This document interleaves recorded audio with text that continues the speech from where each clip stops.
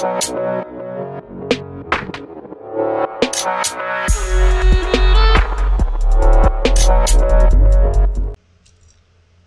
guys and welcome to the channel. This is Paper Roll. In today's video, let's talk about the new legendary collection for Soo-Won variant for the legendary weapons. If you're familiar with it, you start with going to Levis and choose the second tab and buying the 4 splinter of the legendary weapon you're working on. So for Soo-Won, we will buy the skill splinter of Soo-Won, which is for the same price, 350,000 karma, 10 chunks of ambergris, 75 gold with 2,500 research note, and the last piece for 100 spirit shot. Once you have the 4 of them, you open your inventory bag, go to them and double click on it to combine the 4 into one fragment. That will move you to the second step of the collection, or basically unlock it in general. And now you need to purify the scale of fragment. In this one, we're gonna need to go to Gala Delph, which is a new map that came with the release. So you can teleport to friends there or finish the story, but you need to actually start the story, only will get you there. But you need to go to the new map and do the meta event. So there is this legendary that's called Ravenous Wanderer, and you kill it on this 3 platform. You fight it on the 3 of them. Technically, like, you kill it 3 times. Think of it like that. And once you're done, it will move you to the second step. And the second step, as always, is Memory of the Dragon. In this case, it's Memory of Soo-Won. So you need to collect 250 memories of Soo-Won by finishing events in any End of Dragon map. So the new map will count, the GHC map will count, Kaining, Saitang Province, any map will count. Just do events and you will gain a random number of memories of Soo-Won each time. 3, 4, 12, it doesn't matter.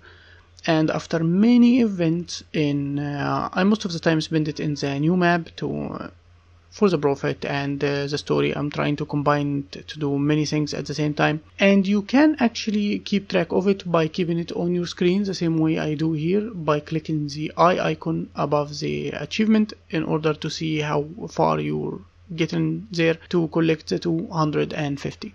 And once you're done, you can move to the second step. So the second step is Lingering Void Ether, and to finish this one you need to finish the meta event in Ecovalt Wild while wielding an Urine legendary weapon. So you have to hold the weapon itself. If you're using a build that doesn't use your legendary weapon, change your build. You need to equip the legendary weapon in order for it to count or to want, and you're gonna have to do it all over again. The meta, I mean, not the whole collection. So once that is done, you move to the next step, and the next step, as always, again, is a jumping puzzle. This time it's a jumping puzzle in Kaining city. It's an old Kaining, so the top northeast of the map there is this jumping puzzle that's called Wind Through Walls. It is quite difficult in my opinion, and there is winds that push you or knock you back 2 times, and be careful because stability will not help you. And as you see me here, I'm moving from the ground. If you didn't know where to start or where the jumping puzzle start, I will show you even the ether crystal. So I'm moving from the ground level, from the water, across those ladders, and you just turn right after the ladder and you will see the ether crystal right there. You need to interact with it in order to gain the achievement for the collection to continue.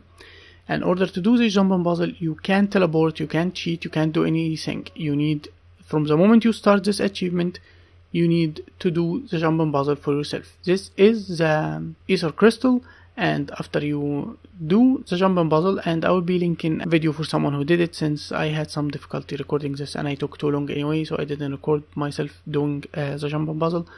But you can have the video in the description, so you follow step by step how to do the jumping puzzle. Once you reach the top, you will find after the chest of the jumping puzzle a crystal to your right to purify the ether. Interact with it and you're done with this step, and you can move to the next.